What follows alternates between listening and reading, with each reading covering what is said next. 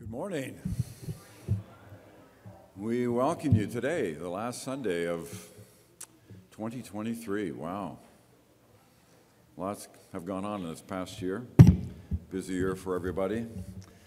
And launching a new year, 2024. I always find these few days just before a new year to be a good time to reflect. Reflect on your year, reflect on where you want to go and what's happening in the coming year. So it's a contemplative time, really. It's a time which invites spiritual reflection. So I encourage you to be thinking along those lines as we go through this service.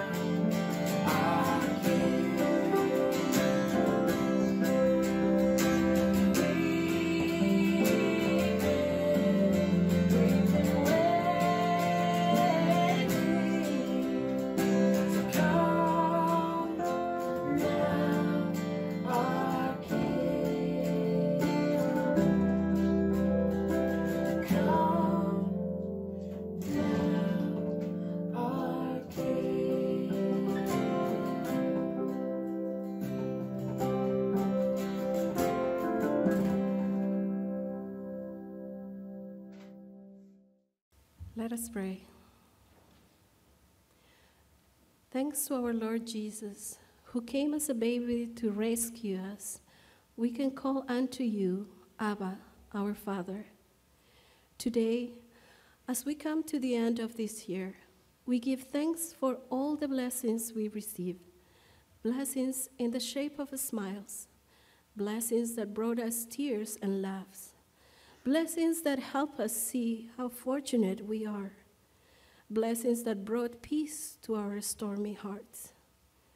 If we were to name all your blessings, we might need more than 24 hours today.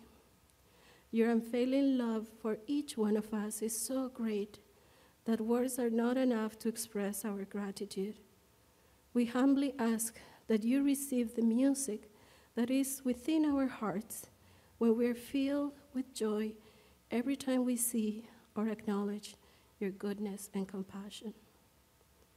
Father, in a world that is being shaken by wars and hate, we pray for peace. We pray for the people in Gaza and Ukraine, and wherever innocent lives are forced to flee or die. We pray for love over violence, for kindness over self-righteousness, and for compassion over sentiments, wrong sentiments of patriotism. Heavenly Father, we pray for those who are seeking employment, for those looking for shelter, for those living in hunger, and those that are homeless. We thank you for the different organizations in our neighborhood and city that run programs to assist people in need, new immigrants, refugees, international students. We pray for strength and wisdom for the staff at Ways, CBM, Adam House, and Tyndale.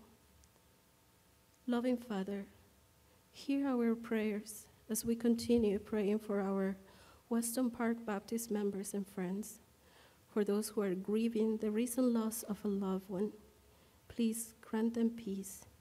May your Holy Spirit comfort them. In the name of the greatest physician, our Lord Jesus Christ, we pray for those in hospitals, for those seeking medical care or undergoing treatment. We pray for their families and friends supporting them.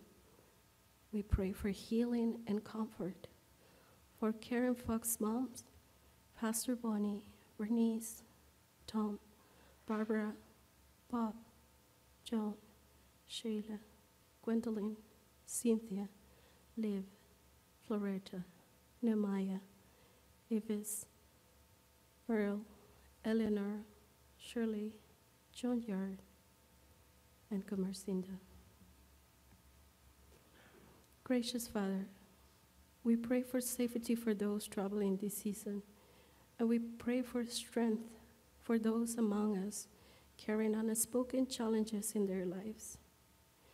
This winter, we are reminded that things might appear lifeless or dormant, yet like some trees, they might be preparing to flourish or give fruits.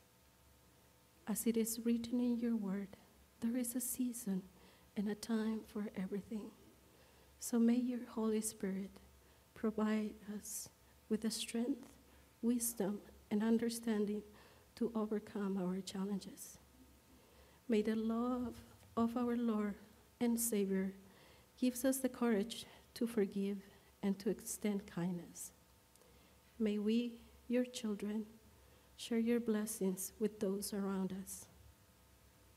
Our loving Father, thank you for being near to us and revealing yourself to us.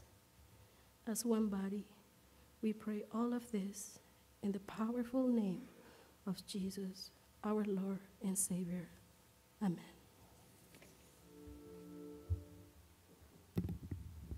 Good morning and Happy New Year. Today's reading is taken from Matthew 2, verse 1 to 15. After Jesus was born in Bethlehem in Judea, during the time of King Herod, Magi from the east came to Jerusalem and asked, "Where is the one who has been born King of the Jews? We saw his star when it rose and have come to worship him." When King Herod heard this, he was disturbed, and all Jerusalem with him. When he had called together all the people's chief priests and teachers of the law, he asked them where the Messiah was to be born. "In Bethlehem in Judea," they replied, "for this is what the prophet has written. But you, Bethlehem, in the land of Judah, are by no means least among the rulers of Judah. For out of you will come a ruler who will shepherd my people Israel." Then Herod called the Magi secretly and found out from them the exact time the star had appeared. He sent them to Bethlehem and said, "Go and search carefully for the child. As soon as you find him, report to me, so that I too may go and worship him." After they had heard the king, they went on their way, and the star they had seen when it rose went ahead of them until it stopped over the place where the child was. When they saw the star, they were overjoyed. On coming to the house, they saw the child with his mother Mary, and they bowed down and worshipped him. Then they opened their treasures and presented him with gifts of gold, frankincense, and myrrh. And having been warned in a dream not to go back to Herod, they returned to their country by another route. When they had gone, an angel of the Lord appeared to Joseph in a dream. "Get up," he said, "take the child and his mother and escape to Egypt. Stay there until I tell you, for Herod is going to search for the child to kill him."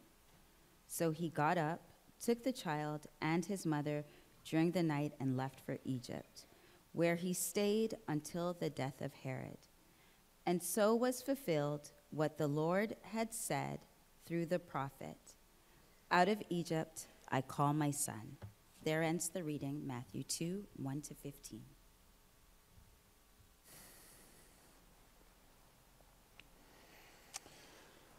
Well, once again, today we finish our series on Advent, thinking of the nearness of God in Christ. The fact that God is a near God, he's not a distant God, and he doesn't want a long-distance relationship. He wants truly a relationship that is close, that is intimate. That's the whole reason behind Jesus coming. To know us in a deep, personal way, for God to know us that way, and for us then to live in solidarity with him. So that's the story of Advent. Today we finish, and we're going to look, as Leslie just read, the text from Matthew. We haven't considered Matthew's gospel yet. As you know, each of the writers, Matthew, Mark, Luke, speak about Christ and God in different ways, and Matthew particularly is presenting Jesus as the king. That's a big theme for this writer. The king, the shepherd king. And so this text from Micah references Christ coming as shepherd. So he's not coming as mighty despot. He is not coming as the mighty ruler that is going to treat people in a challenging way, in a difficult way. Rather, he comes as our shepherd king. That's the emphasis in the book of Micah that's quoted there. So the beginning, the ending of Advent, and the beginning of a new year. So I don't know, do you make notes and reflect on the end of a year and beginning a new one? Anybody take a journal and write things down? Probably, right? You probably do something like that. Maybe make a list of sticky notes, put them on your fridge. I don't know, do you do that? What you want to do, where you want to go, what you want to be in terms of your relationship with the Lord. So that's all part of this Sunday, December 31. So I'll reread a few verses here for us. In the time of King Herod, After Jesus was born in Bethlehem of Judea, wise men from the east came to Jerusalem asking, "Where is the child who has been born King of the Jews? For we observed his star at its rising and have come to pay him homage." So that text introduces the story. And so we'll just think about the various actors here. King Herod. So Herod the Great is his name, and he's one of actually 6 Herods that are referenced in the New Testament. And so there's a Herodian dynasty that lasts for some 150 years. And Herod the Great is the beginning of that. The other Herod we know a little bit more about is Herod Antipas, which is one of the sons of Herod the Great, who is the ruler of Galilee in the time of Jesus as an adult. Herod wants Christ to come before him, right, to have an interview with him. That's Herod Antipas. Herod the Great was an appointee of the Roman Empire. So he's half Jewish, actually, and he is appointed by Caesar to be the ruler of Palestine, which we very much hear in our news today.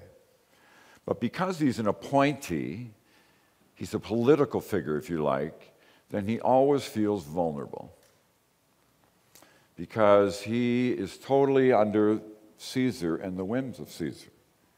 And at any given time, Caesar can say, well, that's it for Herod the Great. Herod, you wouldn't call him Herod the Great. And that's the end of his rule. So you can imagine then, when the Magi from the east come and start asking about this newborn baby who is the King of the Jews, that this would be upsetting for Herod. He would wonder about that. He would be fearful about that. And the text tells us that he was fearful. He's driven by power, a lust for power, and the fear of losing it, as we have here. And we can think of rulers in our world today, despots who function very much the same way. There's a lust for power. More than anything else, they want the power. And then, of course, they're afraid that they might lose it. Everybody loses it somewhere along the line. So they're very much conscious of that. Just thinking of the ruler in North Korea today, Kim. Reading up a little bit about him, didn't know that he was actually schooled in Switzerland, he and his family. So in spite of his partisanship for North Korea, he was schooled in Europe. And he actually loved basketball. One of his great fans was, he was an aficionado of NBA basketball, and he loved Michael Jordan. He would do sketches of Jordan over and over and over again. Just an ordinary guy, really, student, just like so many other students. Happened to be born into a family that had power in North Korea, and that's where he is now. And it seems that lust for power is what drives him. And clearly he's afraid of losing it. He had his brother killed, apparently. So you can imagine. So he's just one example of all around the world. So Herod, this is the type of man that is in power in Palestine when Jesus is born. So we keep him in mind, King Herod. Then we have the Magi. So the Magi come from the east. It's no more specific than that. But they are astrologers. And so we know that astrology was a very big science in Babylon and Persia in the centuries, those centuries, first century. Prior to that, they really did an analysis of the sky. And it would make sense because the sky is permanent and it moves in a consistent way. So if you go, outside of town and you see the Milky Way, here in this time of year, the Milky Way is right up there, it's big. Well, it's the same sky that Christ was looking at, Herod was looking at. It's there. And it moves consistently. The odd time something new happens. And so, in the day, then, studying the sphere of the stars made sense, and they analyzed it and were very aware of the planets and the constellations and how they moved. So what constellation was in the sky, particularly when you were born that day? I mean, we might think today of astrology as, just like a pseudo whatever. Doesn't mean anything. But 2,000 years ago in the day, it would have actually meant quite a bit. And so the Magi come and they study the sky. And something has happened in the sky that takes their attention. And biblical scholars have worked at that and determined and looked back at the science and so on. And there was actually a conjunction. Two stars, planets actually, Saturn and Jupiter, kind of met in the sky at that time in a way that was quite rare. It only happens every hundreds of years. And it was there. Some have suggested, well, maybe that's what they saw. They saw something in the sky they called the star. Maybe it was those two planets coming together. I don't know. But something got their attention. And so they travel all the way from the east. Let's say it's Babylon, Persia. They aren't Jews. They're Gentiles. But they know something about the Jewish faith. That would make sense if you were in Babylon and Persia, because the people were in exile in that area. So there's some sort of awareness. Something happens in the sky, and they set off for Palestine, Judea, because they have an inkling that it's connected there. And so they make their way, following the star. So we can't quite imagine how all that works, but that's them. Coming hundreds of miles over tough terrain, making their way to the city of Jerusalem. And that's where they make their inquiries. So those are the second group of characters. Thirdly, we have the chief priests and scribes. Chief priests and scribes are the leaders of the religious establishment in Jerusalem, in the country, in that day. And they study the scriptures. And so when the Magi come and they make inquiries about this new king, Herod decides, well, we better find out where this king is born. So he brings the PhDs of the day together, and they are the key scholars there in the city of Jerusalem, and they say, well, he will be born. They do their studies in Bethlehem. Micah, the book of Micah, cites it, and that was the text that we just read. He will be born in Bethlehem. Bethlehem is only about 5 miles away from Jerusalem. There they go. And we note that it will be the king of the Jews, the shepherd king. He will be the one that will be born.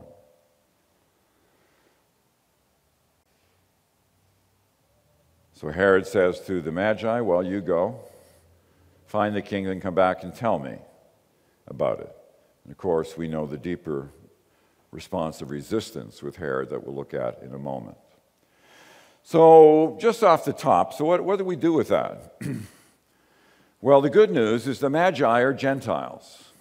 So indeed, with Matthew, this is a whole new line, really. This is a whole new line of thought in the canticles of the Nativity story, where the Magi from the east are Gentiles. They come searching for Christ. And so very early in this gospel, obviously, the story is bigger. The Savior is not just concerned about the Jewish community for Israel, but is concerned for all the world. And the story of the Magi coming from the east is an indicator of that. They come searching for the new king. And as we say here, the religious leaders, they are the ones who know all about where the king will be born, but they don't even get on their camels or whatever, or could walk 5 miles, right? They don't go looking for the new king. They don't go looking for the Messiah. That's kind of hard to imagine, actually.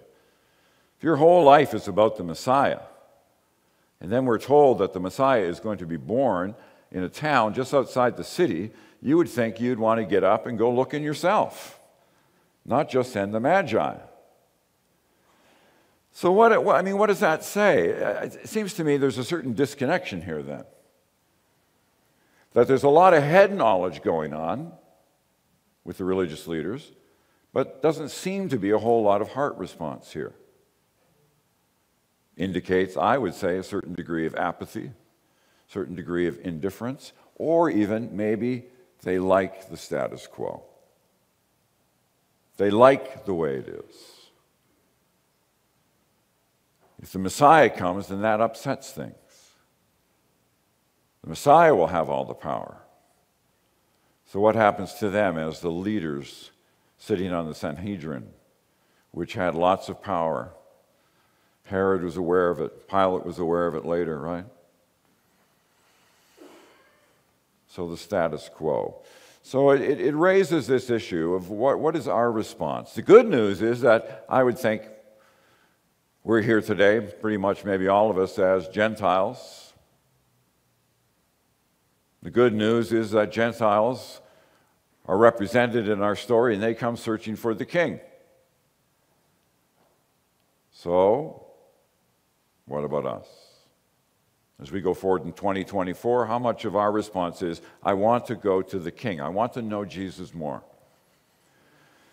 You can have desires in every other area. What about this area? What about my faith response? How much do I want to know God, who is the creator of all? So is it in my heart, your heart, to want to get closer there? You know, that can fall off the radar, right? And we want to have all kinds of other things. We figure we'll get back to it later. Oh, I'll do that when I get older, whatever. Right now, I just want to, whatever, have fun. Do my thing.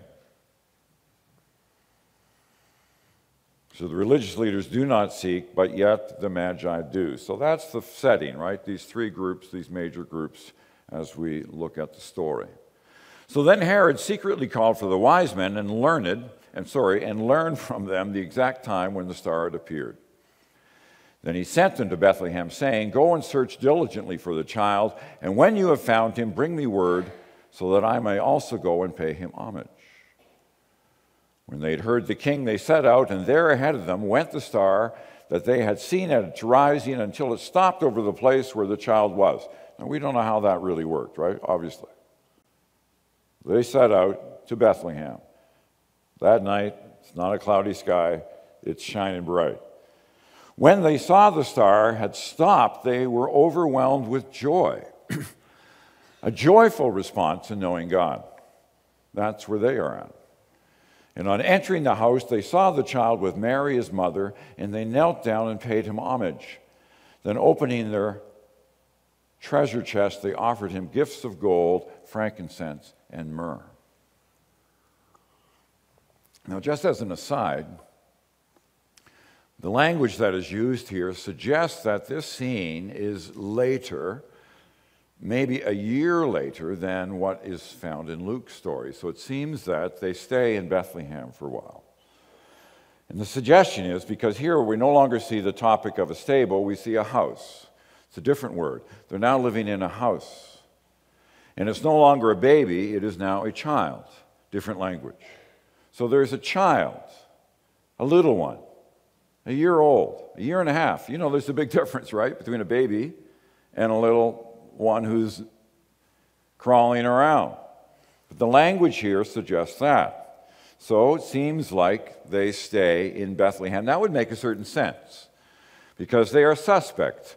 Mary has the child. They are not married. Everybody knows that. If they go back to Nazareth, there's going to be a lot of gossip, a lot of talking. They're not going to be treated that well by some people. And so maybe Joseph decides, okay, they decide together, let's just stay here in Bethlehem. And they go back to Nazareth years later after the Egypt story that they will go into for 2 years. Whatever, Magi come, they meet the child, and they give the gifts. 3 different gifts. So because of that, we think that there are 3 Magi. We're not actually told that there are 3 Magi, but that's how the tradition goes. They're even named by later tradition, right? The text does not tell us all that. But these folk come, and they want to meet the king, the baby king, the child. and they are full of joy when they meet the Christ child. So is there resistance or reception? That's the second point. Herod resists God's work. We see the fear, we see the manipulation because he wants the Magi to go. The whole thing is deceitful. You go find the child, come back and tell us, and then I'll go and worship. Meanwhile, we know that he wants actually to kill the child. Why? Because the child is the new king. We know from Josephus that Herod killed a bunch of his own family. So he did that. So clearly killing a child who is a threat to him, that would not be an issue at all. So he wants to go and kill the child. So there is resistance at a very profound level. Then the opposite of that is the wise men who go seeking, searching, and are filled with joy when they find the Christ child. So what is our hearts like? What about us? What about reception? What about resistance? I've said many times that our hearts are often filled with there's a tension there. There's tension that we want God, but we also resist God. We don't say that we resist God, but our actions suggest that we do. I include myself. We don't always act in a way that is fully consistent with wanting to know God. We'll respond in a different way. Our own stuff gets in the way. Our own attachments. Whatever that might be.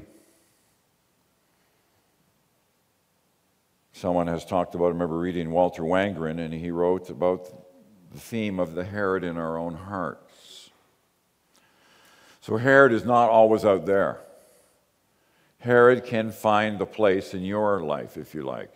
You being Herod. You saying no. We just had an offering, right? Well, money can reveal all kinds of stuff in our hearts. We can say, no, I'm happy to serve the Lord in these ways, but I'm not going to do anything here. My money's my money, and I've worked really hard to get this, so it's just for me. And then we're hesitant to share, not just with the church, but with others generally. Well, that can be a response of the Herod in my heart. I want just for me. Or whatever way it demonstrates in your life or my life. So are we receiving God or are we resisting God? As now one used to say, do we live like this with closed fists or do we live with open hands?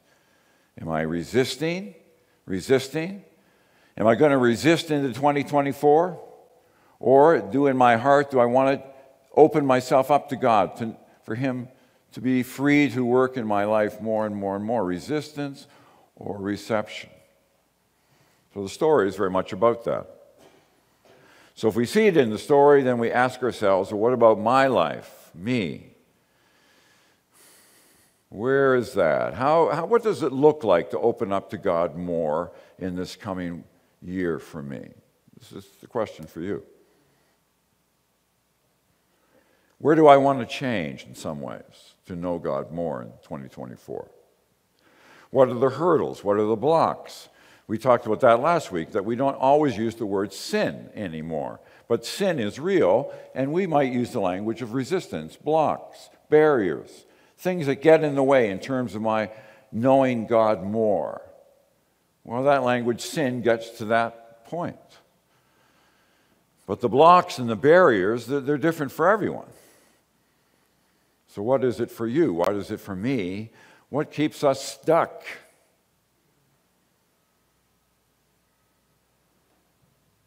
I don't know. You could go back and look at your New Year's resolutions last year. And the year before that, if you keep a journal. And you know what? I bet there's something that's on that list that still is hanging around today. Things you wanted to deal with last year, you still want to deal with, right? What was there 10 years ago? Oh man, it's still there. When am I ever going to get that together? That can be our response. So we keep resisting instead of receiving. Hopefully before we end our lives, we've given most of our stuff over to God that He wants us to give. Not keep holding on to it.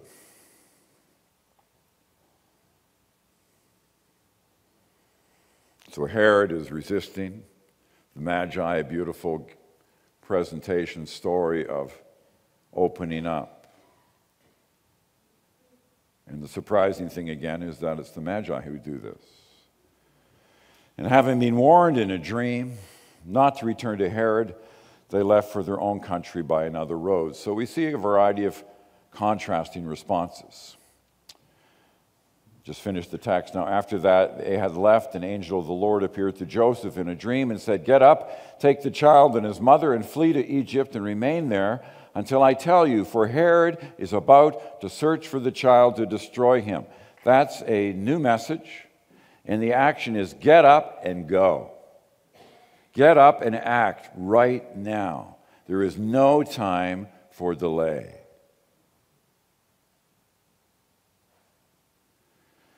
So the Magi, different outcomes, are warned. Don't return, and they don't. They listen. They figure out that Herod is actually trying to deceive them. So they're listening all the way, and they go back with joyful hearts. They've made this great journey. I don't know, it could have taken them a year to make this journey from Babylon, Persia, to where they're going. Certainly several years by the time they figure out the stars and the whole thing and make their way. And then finally, they come and meet the child, and they are full of joy. This great project has been completed. Wow, joyful. That was amazing. We went to seek the child, and we found the child. We gave our gifts. The whole story worked out for them beautifully. They're very, very happy. Joseph, the second character here, is warned in a dream, and he gets up and he takes his child and his family. It's interesting, the child is the one that's first noted here. The child and the mom, stories about the king, and they leave. And very quickly he would have heard about Herod coming and killing all the children in the region of that age. Now, it was a small community, 20, 30 children, I'm not sure how many would be, but lots of children were killed. Joseph would have heard that, and he fled. He flees as a refugee, flees to another country, Egypt, and he's there for 2 years before he finds and hears another message that it's time and safe to go back, but it's not safe to go back to anywhere near Jerusalem, so he heads off to Nazareth, which is in Galilee. But Joseph, again, as we saw last week, is one who responds in faith, is a good model for you and for me. Can I be like that? Can I hear a message and, man, just work on it? Boom, just go. Just do it. Joseph never says a word in the Gospels. A quiet man, silent man, but yet he's obedient. And he responds and he moves in a beautiful way, and the family is saved. Jesus could have been killed, right? In that first 2 years, Herod was out to get him. And meanwhile, Herod lashes out in anger. And we can think of other politicians in our world who are so angry. That's their whole thrust. And we can do that, right? We can live our lives as angry people. Self-centered people, narcissistic people, angry. You write the obituary of somebody and we say, we don't write it, but we might think the person was a very angry person. He had a lot of stuff to get together and he never got it together. So Herod stays in that stuck place. He's stuck. Wants his power, lives in fear, stays there till the very end. Very sad, really. And we can be stuck. Someone has said that, in some ways, being stuck, if you realize it, that's the first step forward in getting unstuck. So maybe going forward in 2024, we can get unstuck so that we can know God more and be in relationship with Him. So how do we listen? How do you listen? How do we follow Jesus in this new year? I hope that you'll spend some time, really, thinking about that. Hopefully by tomorrow. Just think a little bit How do I want to move forward with Jesus? To pray that, Jesus, I want to know you more, honestly. Honestly, I do. And see where and what doors open up for you. I believe they'll open up. To act in love. To dream in love. What do you want to accomplish? May it be actions of love for 2024. For you individually, for me, and for us as a church community, may we do so. Listening, not resisting, opening our hearts for God, to God. What does He want to do in our lives? In Christ's name we pray. Amen.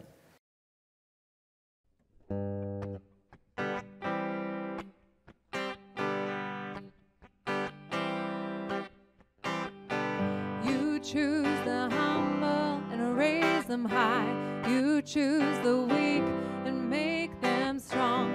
You heal our brokenness inside.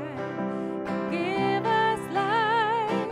The same love that set the captives free.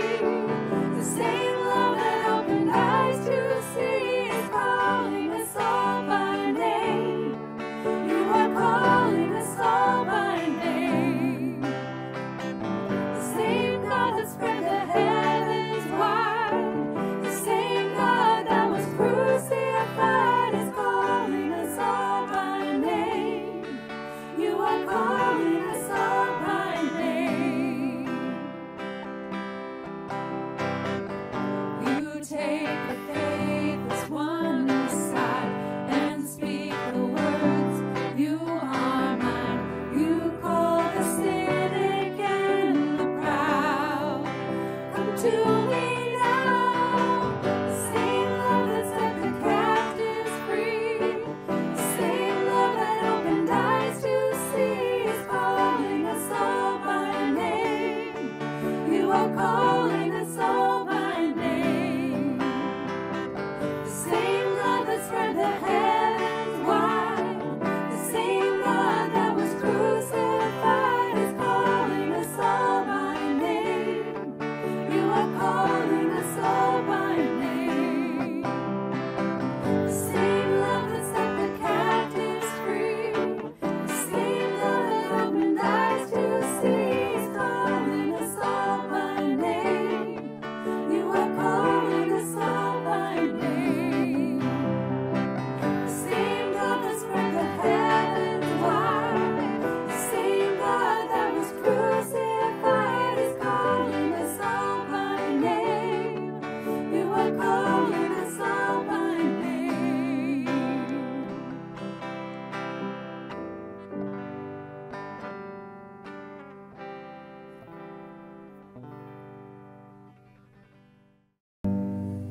It's so great to be here this morning to see all these faces.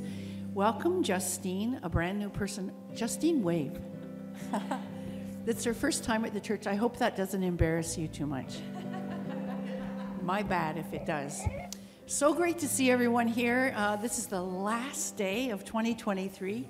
Can't wait to see what 2024 holds for all of us. Let us now say together, especially the kids are here, let us say together the prayer that Jesus taught his disciples as we say goodbye to 2023 and look forward to 2024.